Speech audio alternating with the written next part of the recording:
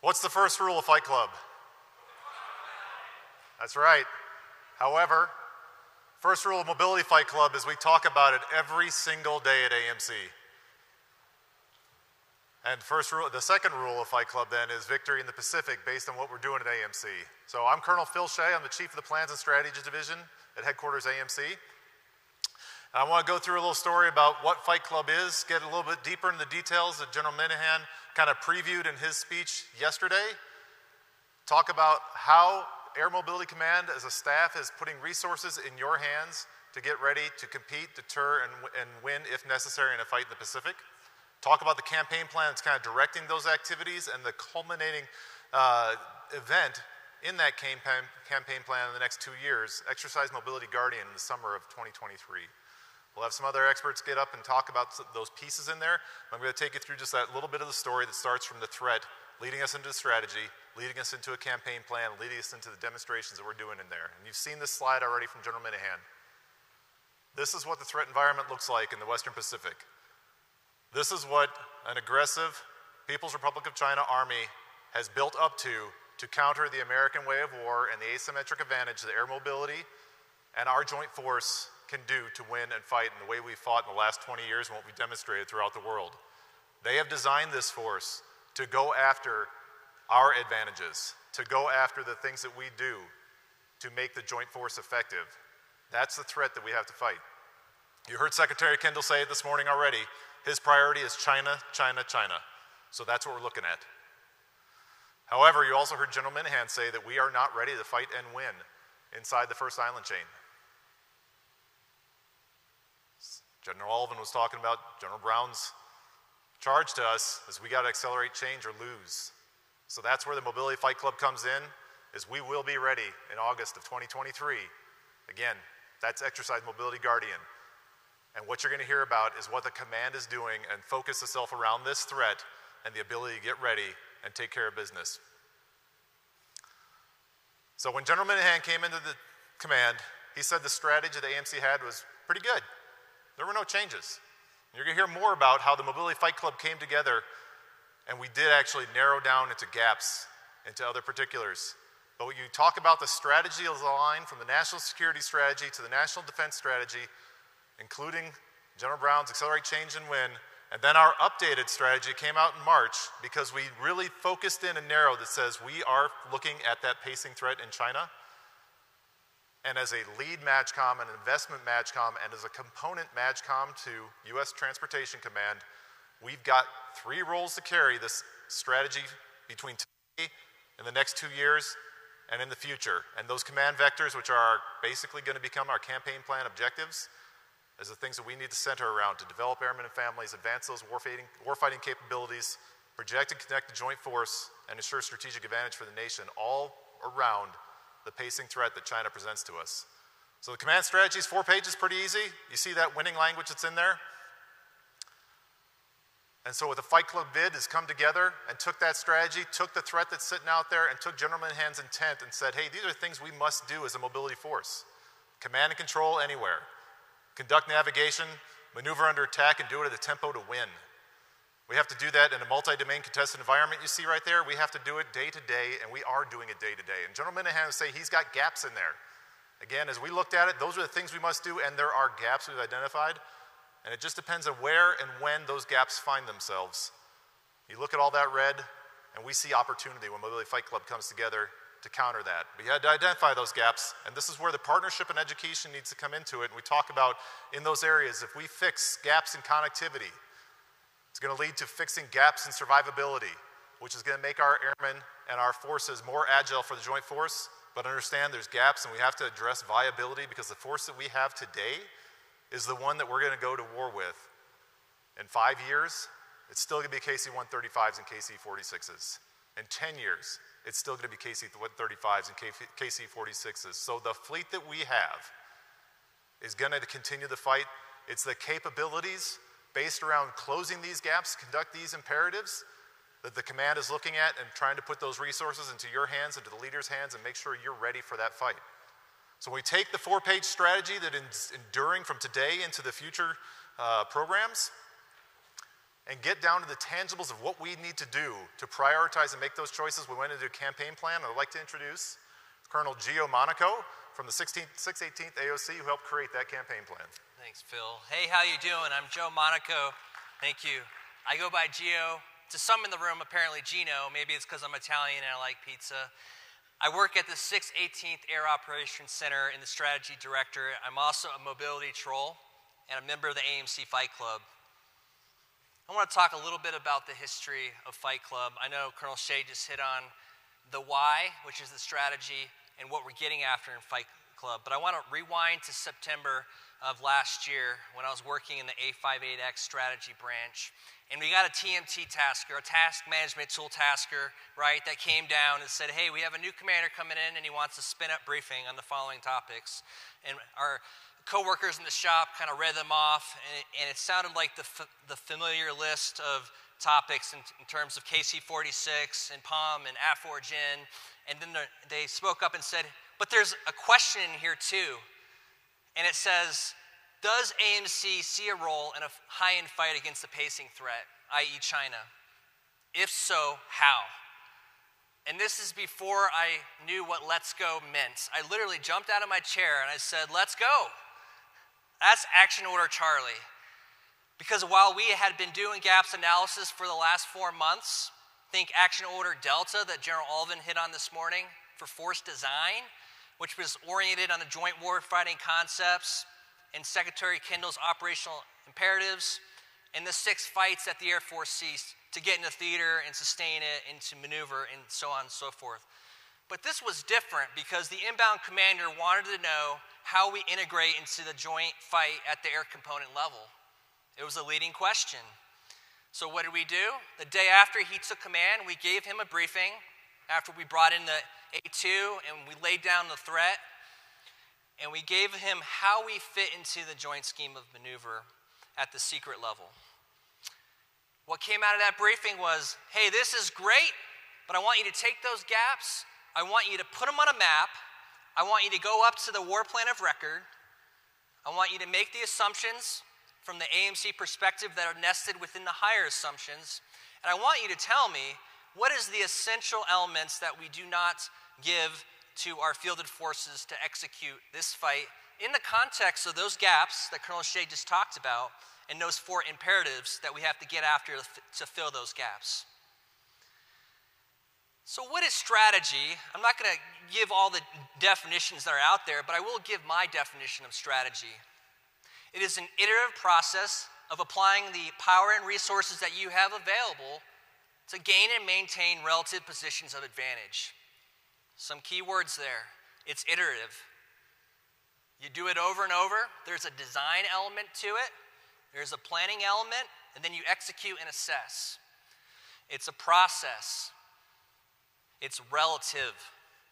Relative to whom? Adversaries, i.e. China. You have to keep doing it. It does not end. You have to create and generate effects. So while he said not to read the strategy and do your job, I wholeheartedly agree with that. I do want to talk about how we actually do strategy through campaigning. So how do we align operations, activities, and investments across time and terrain to generate effects? The effects are the why we're doing things. The effects are the desired conditions for success that we generate continually to actually make the strategy live. You can see them here on the slide. They go from the tactical level all the way up to the strategic level, the whole of government level that we have to be nested within. Down at the bottom with combat credibility, that's focused on the total force, mobility airmen, and their equipment. So that the wings, you're the face of AMC, not only to the joint force, but to the coalition force and to our commercial partners and our industry partners that we have here with us this week. Up in the middle, assurance. That's an effect. You don't assure somebody and they're assured. You do things to generate the effect of assurance. It's green and purple for a reason. There are multiple audiences and there are multiple ways of messaging and actually showing your commitments and your capabilities and your interoperability to generate that effect. And then we're doing all of these things down towards the tactical level of warfare because they need to compound for a deterrent effect. So China says not today, right? We hear that all the time. They say not today, or when crisis starts to escalate, we find off-ramps to get back to the status quo that meet our interests. We will align operations, activities, and investments under 3 thematic lines of effort within our campaign plan design. First, demonstrating warfighting readiness. We need to be there on the actual terrain that matters. We need to be there at the right time with the right message, and we need to show certain capabilities.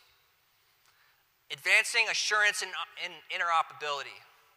I'll give you a vignette here in a second on our next-gen capabilities and how we're approaching next-gen planning. But that is continual, and it's always been continual within this command. In maximizing gains in AMC capability and readiness. Think tactics, techniques, and procedures, our weapons and tactics conferences, our lessons learned, not lessons observed, but lessons learned, and how we apply those lessons within the actual operational environment that we're going to encounter. So I told you that Gino Manahan brought us in, and Fight Club, which is a cross-functional team, emerged. What we ended up doing was going into the skiff with a lot of SMEs from across the staff and the wings as we got further in the timeline, and learning the operation plan that matters based on the pacing threat as good as the theater, to the point where we could go to staff talks and go to the theater to integrate with them, because this is about air component level integration. So I told you I'd give you a vignette on how we're advancing capabilities and how we're advancing interoperability. You've heard the terminology next gen. We used to say CX and KCZ. I'm not saying that anymore. We're focused on a whole thematic theme of next-gen capabilities. The next-gen air dominance platform requires next-gen aerial support. We also have the NGAL. We have the next-gen AMAL and the next-gen AOC, which is closest to my heart as I sit in the AOC today. And you'll hear more about next-gen MAF operations, which is more of the detail and the how that we're campaigning tomorrow morning as part of that seminar. So with the next-gen AOC, what we're doing with that, just as an example, is we're looking at cross-competition as tempo changes and as scale changes, and we're determining how does the data that is relevant to make decisions change. When you look at tactical data, a lot of you execute that and interact with us in that manner. The mission data, think Form 59 and mission type orders, SMEAC, if you're familiar with the joint terminology for that. And we're looking at enterprise data. That is the descriptive data that comes from over 25 systems that feed into your Form 59 and your mission detail. How does that change? Well, fortunately, we do this every day at the 618th as AFTRANS executing TACON on behalf of US Transcom. And we ramp it up throughout competition. We learned a lot last August with the operations in and out of HKIA in Afghanistan. And what we're focusing on is as we go up in tempo, the reliance on unstructured data changes. So we need to figure out how to harness that data and make sense of it so we can communicate asynchronously. Now, let me give you an example of what I'm talking about. When I wake up in the morning and I go to my kitchen and I make my coffee, I have a personal assistant, which many of you might be able to relate to. Now, the name changes. Some days it's Amazon, computer. Lately it's been Ziggy because my kids keep changing the name on it. But I can ask Ziggy, what's the weather like this weekend? And he can tell me it's going to be favorable on Sunday and not favorable on Saturday. I can also go back to Ziggy and say, hey, move the event I had on Saturday that's outdoors to Sunday and add it to the family calendar, which matters to me because I have 8 kids, and it's really hard to keep track of what's going on in our household. So what's happening there is unstructured data or language is going through a translator, an Amazon Echo, into the cloud environment, and there is artificial intelligence happening there to structure that data in a meaningful way, and then it's being put on a data lake for use later. Fast forward, I'm driving to work, and I forgot to tell my wife that I changed it because she's really not good at looking at the calendar. So I talked to Siri this time, that's on my iPhone, and I have Siri send a text message that is already formatted to go to her and go to my oldest kids that also have iPhones to tell them that we're going to go to the pumpkin patch on Saturday versus Sunday. Now, I tell you that story to kind of give you some context for what we're working on within the AOC in terms of next-gen information technology for mobility readiness. It's nightmare, it's an acronym, it's marketing, but what we're talking about there is leveraging the tactical data so when logistic processes change, we can go ahead and make use of that data so we don't have to add humans to the floor at the TACC and communicate synchronously with you. We have a lot more detail on how we're going to do that, and we have it phased with proof of concepts at Mobility Guardian that I won't go into detail, but send us your questions or reach out to my team in SRD and we'll get you up to speed on where we're going and take your feedback. So without further ado, I'd like to hand it back to Colonel Shae, and he's going to talk in more detail about how we're closing gaps left of Bang here with AMC Fight Club. Thanks, Gio. Good. I was focusing on those ways to advance capabilities that are going to take us a little time. Those are things that require programming, identifying specific requirements, making the advocacy at the headquarters Air Force, getting the other MAJCOMs as well as the Joint Force advocating for AMC as well, and the mobility air forces so we can influence future programs and get those capabilities in our hands. It's still going to take us a while. What I'm talking about right here is in that thing that it's a little more tangible to you and we can do right now. A lot of it is strictly a stroke of a pen to maximize what we've got to create combat credibility and start talking about things you've already heard today. Mission type orders, conditions-based authorities, and risk acceptance. Being better on understanding how to write those, how to get them into your hands now so you're able to make decisions and not wait. Operation Allies Refuge is one of those examples we learned from. Understood that, as General Alvin said, we worked too hard to do what we did because we saw something and we weren't ready for that. We didn't have that information in your hands at that time, and that's what we're doing right now. And thinking about it before the balloon goes up. That is what Mobility Fight Club is working on. Acknowledging that there's going to have to be higher risk acceptance and risk acceptance made at lower levels when appropriate, and have that decision-making matrix in your hands so you know what to do in those realms. And all those things are just writing. That is what the staff is trying to do right now to put these tools in your hands. It's what you're going to hear about more in the MAF Next Gen Operations, which is the second part of this brief. You can see that tomorrow. Additionally, you take a look at how we're going to present our forces. It's different, but we're implementing it already in October now. Force generation. This is how we protect the readiness that we need on a day-to-day basis in order to compete, deter, and if necessary, win in a high-end fight, and give you the time and space to train, to work up to, and to validate and certify your ability as a unit and as a capability for the mobility air forces to go and do that. You see there the force elements are generated. Understand that this is around the movements we need to do to create capabilities for the joint force and go out there. If we go to full high-end conflict with China, everyone's in the game and MAF or Gen isn't going for it. This is how we protect our readiness on a day-to-day basis in order to get there, but also to compete and deter daily. And take a look at that. It's a total force effort. It's not just Air Mobility Command. We rely on the National Guard. We rely on the Reserve Command, knowing that our capabilities are enhanced by our reliance within the total force integration model. As well, we rely on our civilian and commercial partners. Industry being here and us telling this story, talking about our gaps and the things that we need are part of this entire process of answering the question and closing gaps. It's an education for the total force. We already talked about it earlier today. You heard agile combat employment is what we must do.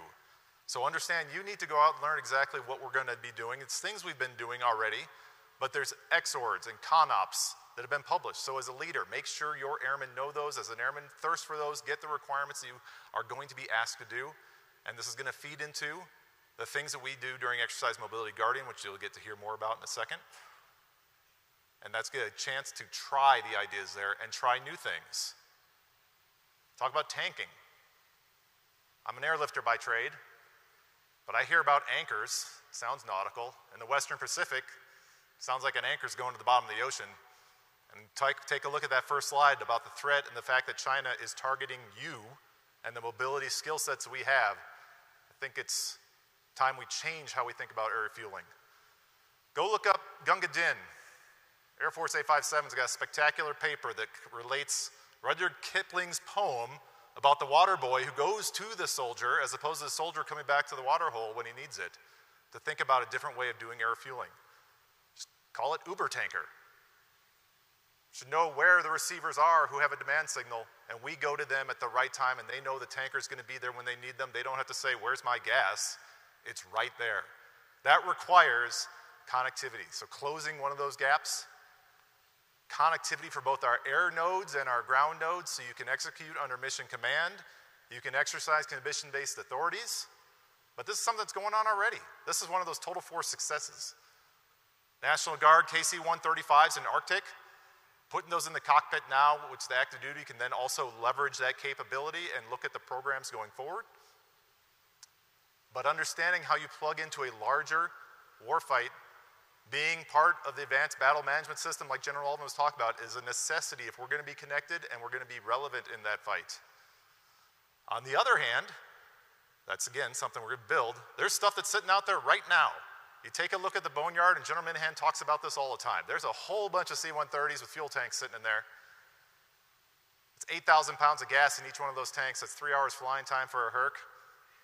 Maybe that's an ability of a fighter to get up in the air. Let's get that capability to exist, put it in the hands of our airmen, and think about a smarter way of doing it. That's something the staff is working to get into your hands right now. On the other hand, maybe we go further back in the future. Take a look at that E-6B. In a contested environment, GPS might not be available. How are you going to find that island? You got to remember the basics. The things we've been trained, don't throw it away because we got all the magic. Remember what we have and know that you can use those techniques, tactics, and procedures. And what are you going to do? You're going to go out and do things we've always been doing as mobility airmen. These pictures are supposed to represent multi-capable airmen, but you also heard it earlier this morning. Airmen have been doing this forever. I honestly think the Air Mobility Command's kind of just set the groundwork. When you take a look at contingency response, the global air mobility system, we've always been multi-capable. The concept now, when we look at the pacing fight and what the staff owes to you, leaders owe to you, and knowledge, is what specific skill sets you must have when you're out there. So you can prioritize that training and get the right thing done when you're on that island, knowing that, hey, the maintainer must know how to use an AT. Or perhaps accepting risk that says, you know how to fuel that F-16 that normally you never touch, but because we're in a particular phase of competition, deterrence, or conflict, it's okay for you to go ahead and do that. Because an airplane and a nozzle should connect. And there's checklists and guidance that we should have in your hands so we're not making it up on the fly. And that last picture down at the bottom, you saw in General Minahan's brief as well. Been in the Air Force for 25 years. I have seen more airmen walking on maps in the last year of my life than I'd ever have. This is rehearsal. This is understanding what the plan is, what the requirements are, putting those things that you must do on a map, where you must go and how you're going to do that. That is what Mobility Fight Club is doing, and it's not the staff that's doing that. It's pulling in folks from the TFI, weapons officers, instructors, NCOs, experts in multiple functions to come in and run and identify a winning scheme maneuver, which we're going to get to execute during Exercise Mobility Guardian. But it's a matter of knowing and practicing and being able to do that as we roll in there. So we'll hear more about Mobility Guardian in just a second, because I'm going to get us back to the campaign plan that Gio talked about, the science of how we campaign to align with the National Defense Strategy, the Air Mobility Strategy, create effects for our command, create effects for the Joint Force. You put all the things we're doing together, and you can start to align it. And this isn't everything we're doing, and honestly, it doesn't even accurately show how these things are related, because we started putting the lines that connect all these operations, activities, investments together. You couldn't see anything. But ultimately what it is, it's flowing up from the bottom, leading toward pacing events at the top. And I already was looking at the questions out there and asking, hey, how many people outside of MAF know about this? That's part of the maximizing and advancing. It's going to the other MAGCOMs, staff-to-staff visits. We've already done this with AFSOC, PACAF, AFMC, Global Strike. getting them to help understand our issues and help us understand their issues to be able to do that fight. And they can help tell the story on why the connected, survivable, and agile mobility force is going to make them more effective. And it's not us just singing our own song for the heck of it. Talk about industry engagement, Marco and Polo. That's part of summer industry preview, bringing in the longer term view. And then going into the exercises, we've been integral parts of WEPTACs at multiple commands. Next week, we've got a whole MAF contingent talking our scheme maneuver at the PACAF WEPTAC. All these things are going to inform that scheme maneuver. The short-term things we're doing focused on this campaign to demonstrate our abilities to deter, assure, and create combat credibility, all moving up to, you see there in July and August, Exercise Mobility Guardian 23, that's out there. But it's integrated to a larger process. Again, you get to hear more about this during MAF, Next Gen Operations, that Mobility Guardian's already started. This is part of Mobility Guardian. Well, you'll get to hear that winning scheme maneuver in just a second, because the other part of campaigning I want to make sure we touch on is we're not just doing this in a vacuum. We have to assess what we're doing to see that the effects that we're looking for from all these activities as they're linked and they're building to each other are happening like we expect, and if they aren't, then we change, or we get the feedback from the field, or we have you coming to the command to help this out. Because again, Mobility Fight Club is not just the A58, the A3, it's all of you as you come in. The staff has expanded. General Minahan loves it, and you hear more about that during the MAF Next Gen Operations. So, as we go to our pacing event and Exercise Mobility Guardian in July, I want to bring on Lieutenant Colonel Jake Parker, the Director for Exercise Mobility Guardian 23, and Senior Master Sergeant Select Dan Campanella to tell you all about that. Thank you, sir. 7,800 miles. 7,800 miles is the distance of concern. 7,800 miles is the distance from Los Angeles to New York City, back to Los Angeles, all the way back to New York City. And I also overlay that in the Pacific. That same distance is the distance from the west coast of the United States to Hawaii, to Guam, to the western edge of the Pacific. It's this distance that separates us from China. Good afternoon, I'm Lieutenant Colonel Jake Parker, and with me today is Senior Master Sergeant Select Dan Campanella. We're going to be talking about Exercise Mobility Guardian. But before we get started, who all here has taken part in rodeo in the past?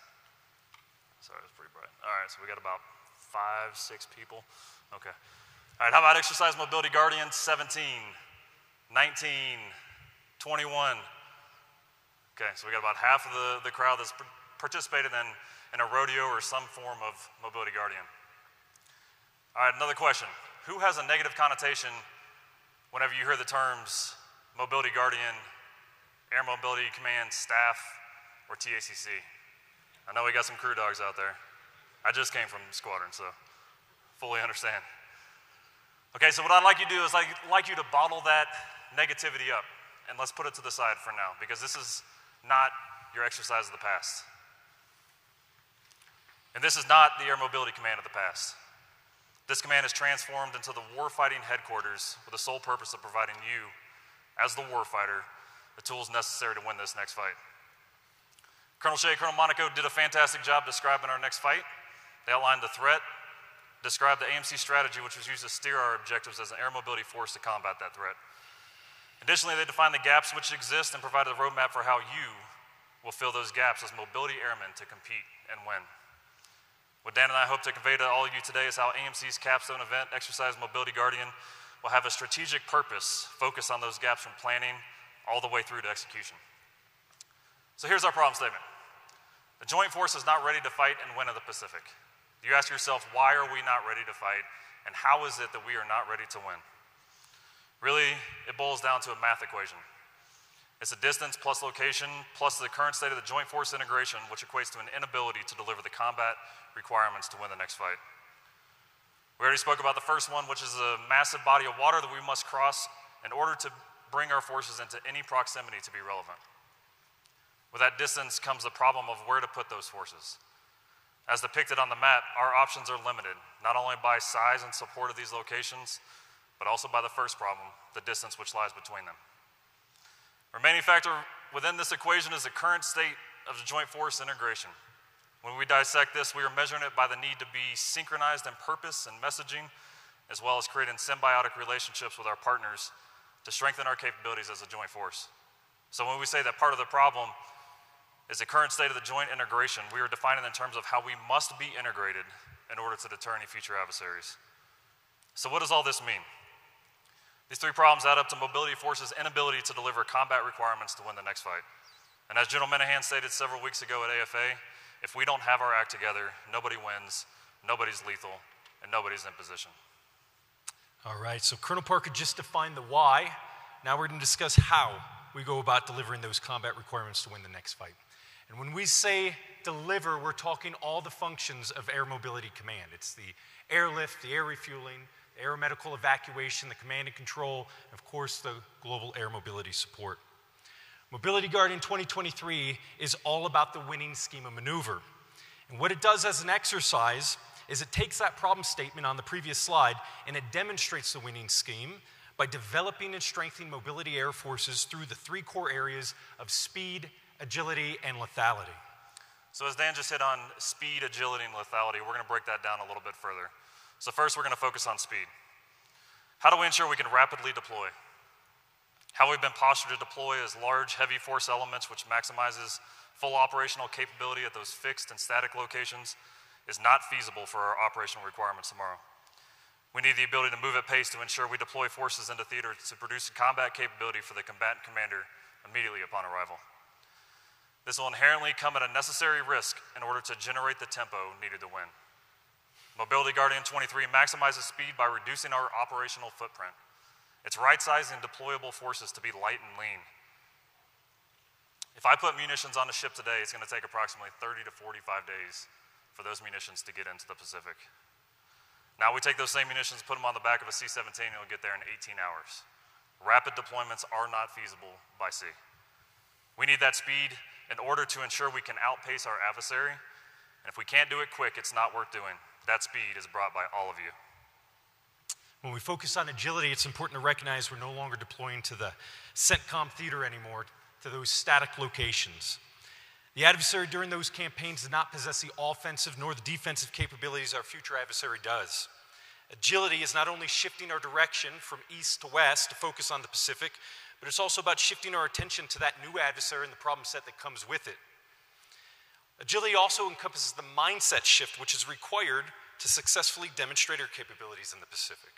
It's emphasizing that we need you, all of you, to be holistically ready to deploy to a theater which is constrained by that tyranny of distance, the limited basing locations, all of which creates a complexity we have not faced for 80 years.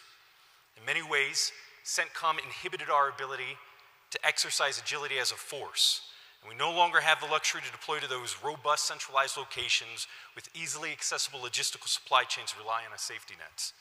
MG-23's agility is being prepared and ready to move whenever and wherever the requirements exist for mobility airmen. Now we'll focus on lethality. Don't be surprised by that one. We've talked about it a lot last night and this morning. Everything we're doing is to increase and strengthen our lethality as a force. The effort is to balance it with quantity and quality and deliver it in a timely manner. It's capitalizing our agility, maximizing our speed to project that unfair, unrepentant, lopsided lethality that General Minahan speaks to. All that rests on your backs.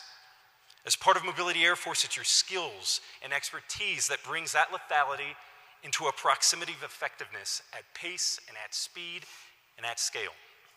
Now let's give that some more purpose. Exercise Mobility Guardian is imperative to our future as a Mobility Air Force. From a planning perspective, we've taken that problem statement of the Joint Force is not ready to fight and win in the Pacific, and we clarified that problem by stating it's a matter of distance, locations, and the current state of Joint Force integration. Next, we defined our goals as the need to bolster and strengthen and further develop our speed, agility, and lethality. What remains is developing that action plan to solve the problem. And in order to do that correctly, we have to keep our strategy guidance centered so we can ensure that we're in line with the direction provided by our leaders. And as Dan just hit on strategy, Colonel Shae, Colonel Monaco also hit on strategy. We're going to break it down for really the four vectors for persistent, rapid global mobility within Air Mobility Command. Develop ready airmen and families, advance warfighting capabilities, project and connect the Joint Force, and ensuring strategic advantage. What we've done is taken these four vectors and expanded their essence into applicable focus areas in Mobility Guardian 23. These focus areas are the cornerstone for how this exercise will be measured for overall effectiveness, meaning they are more than just words. They must be specific, measurable, achievable, relevant, and time-bound. Additionally, we have highlighted 4 of our focus areas that fall completely in line with the CSAF's vision for culture change in the Air Force.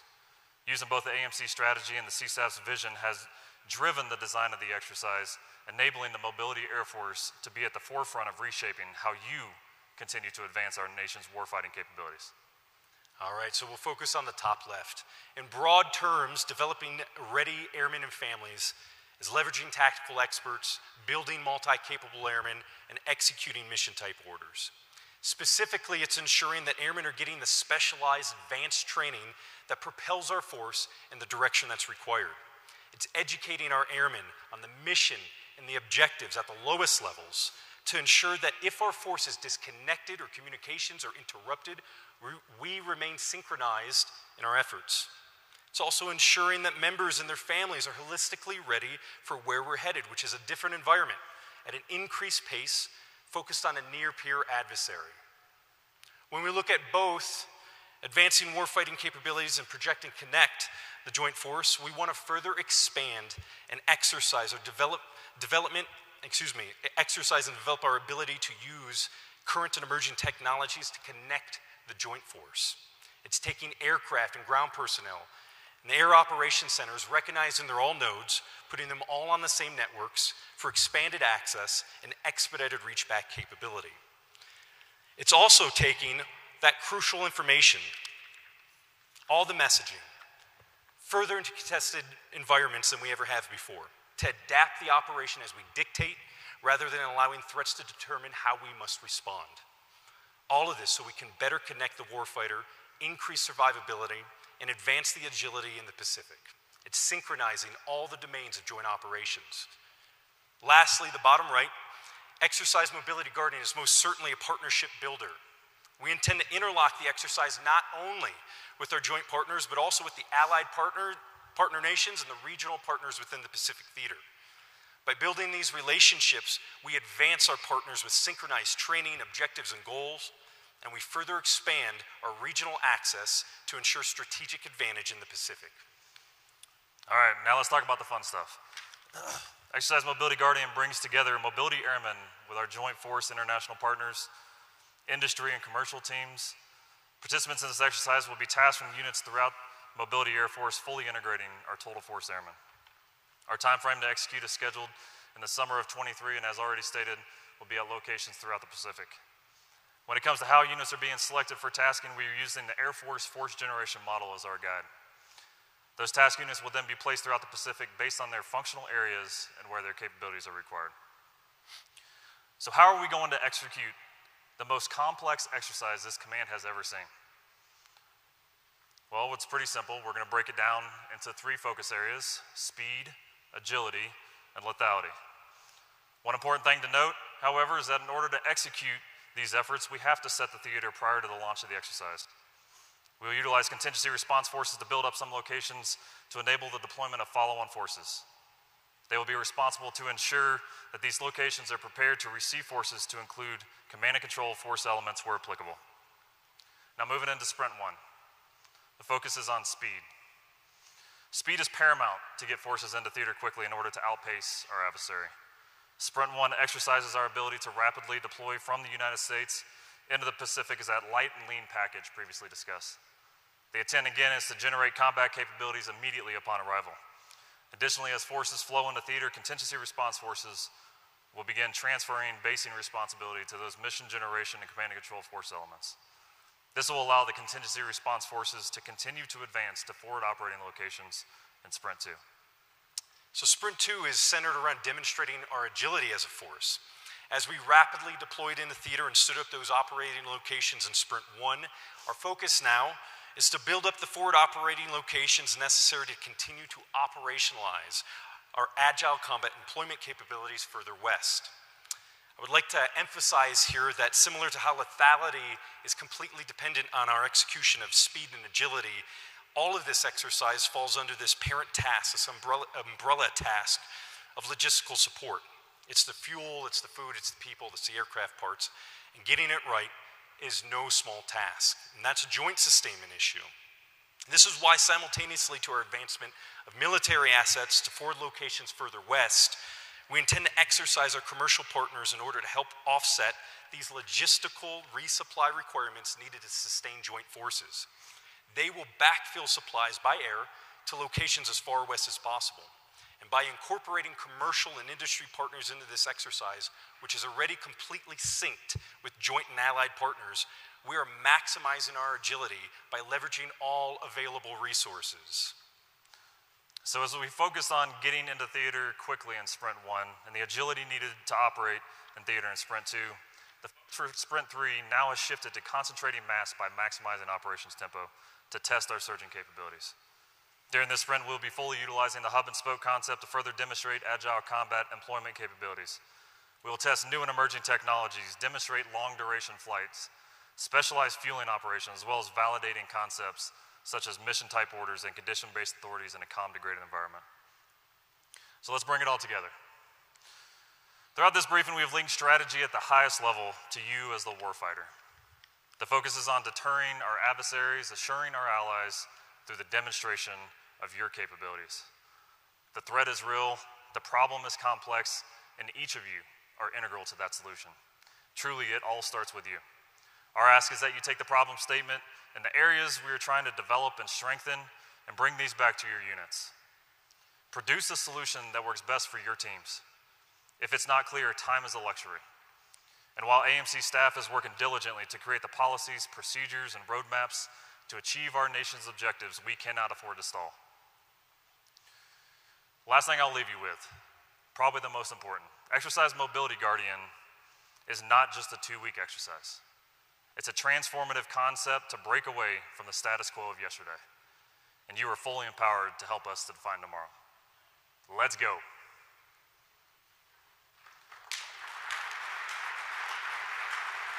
Okay. All right, so we got a couple of minutes for questions. Since we had the opportunity of this joint team right here to actually look at your questions beforehand, some of them already got answers out there. They're still building on the last session as well. So I'm going to hit one really quick and easy, then we'll get into a deeper one. I see I've got subject matter expertise down here. It's going to help out too.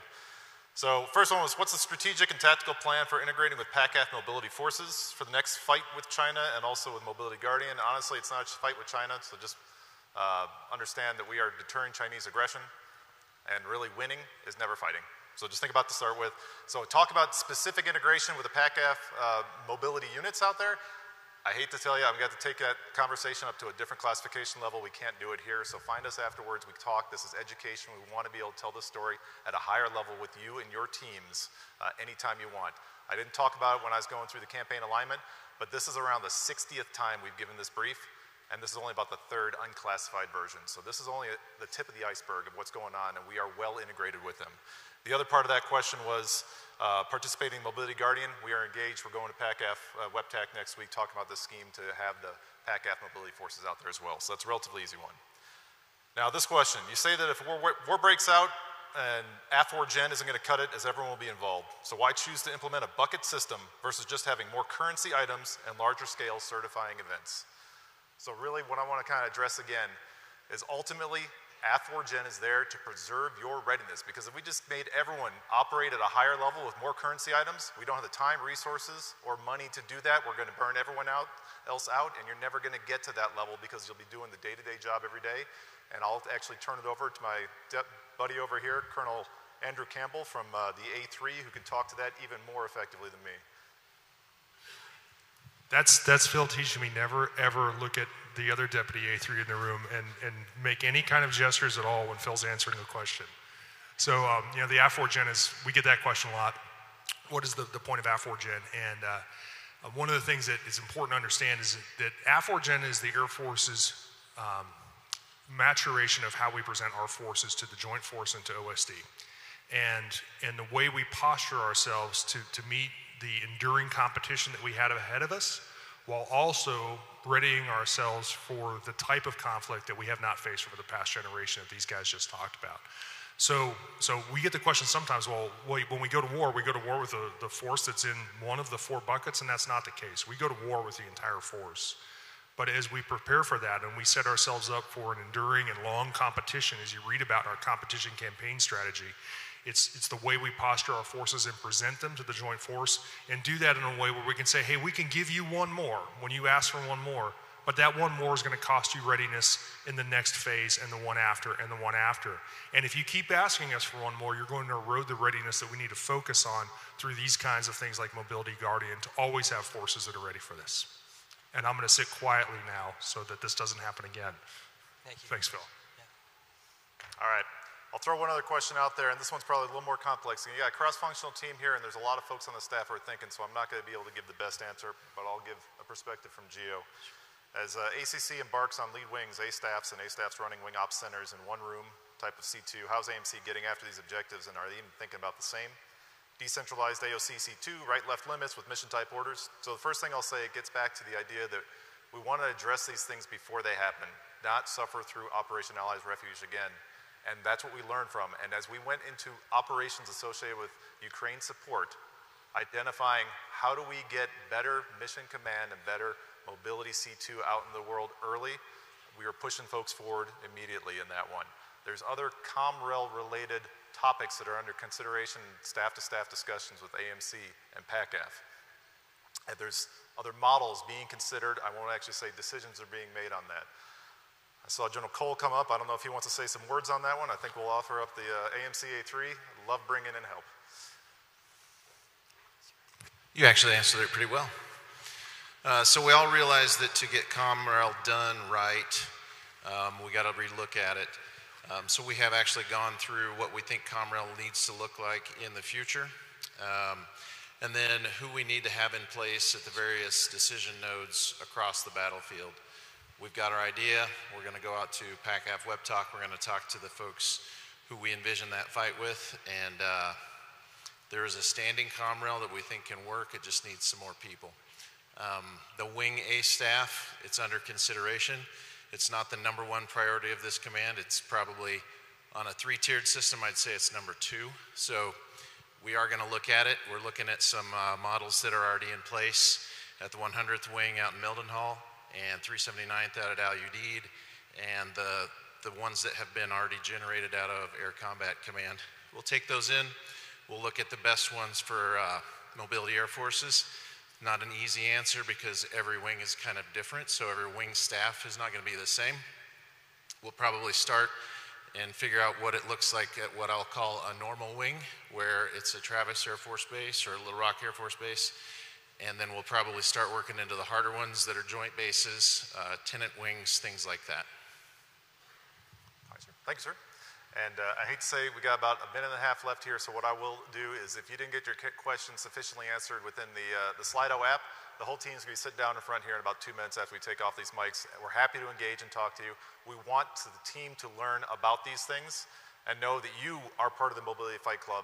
Think about the challenges that are out there, what you can do to help advance the command and ultimately get into the capstone exercise, but even further, keep it going and keep on going on that one. Perfect. I got a 60-second one. There's a few questions about the 618th AOC. How are we preparing for the future fight? What is actually actionable? Okay, so 2 things on that. First of all, AOC next, AOC 2.0, AOC evolution, you've heard of that. It's very theater AOC focused.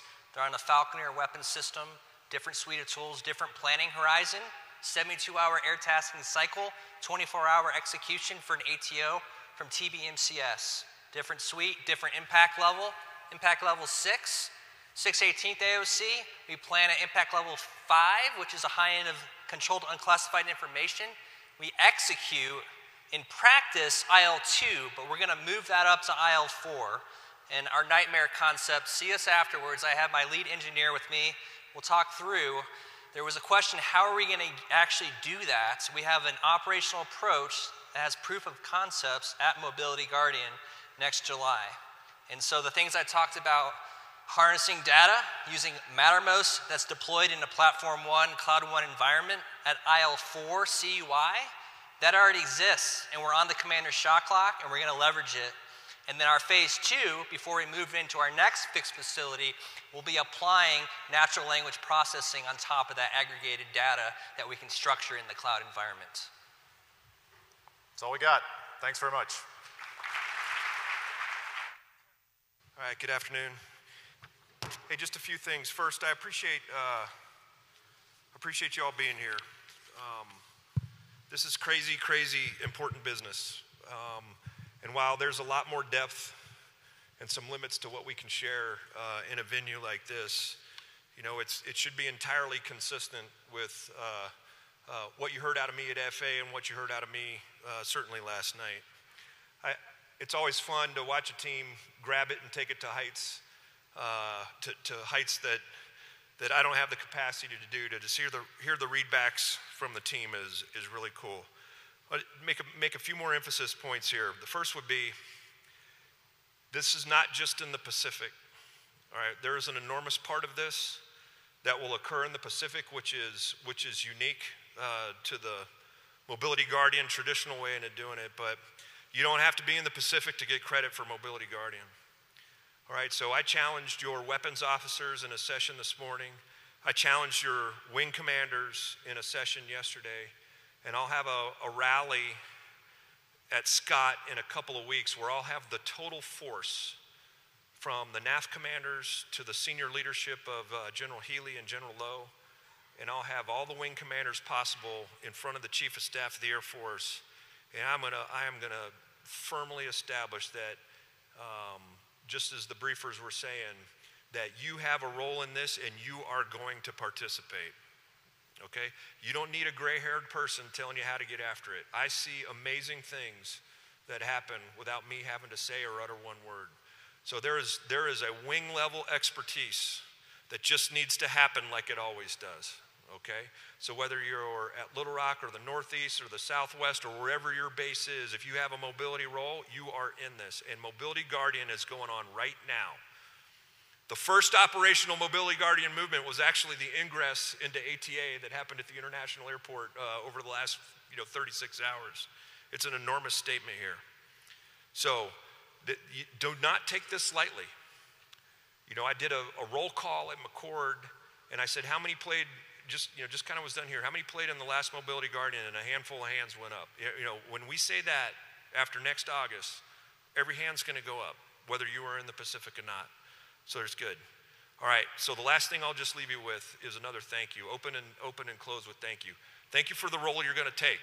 I have a need for you. If you want to affect this, I have room for you on my team that can have a play. You can send a note to the team. You can send a note to me. I'll be upfront. I'm not a good pen pal. All right? You might get a TY. That means thank you. And that means the proper team has been CC'd or we'll take it and include you. If you want to come TDY, come TDY. If you want me to try to PCS you, I'll try to PCS you. If I can't do both of those, we'll remote you in. If I can't do that, I'll react to contact on your email. My expectation is to decentralize the planning and execution here. Okay? Just like we're going to do when we're really fighting. Mission orders, you guys get after it. You guys are the pros. You figure it out. We'll have some broad guidance, and then we'll get after the tactical excellence that can only come from you. We good? Everybody happy? All right, let's go. Thanks, team.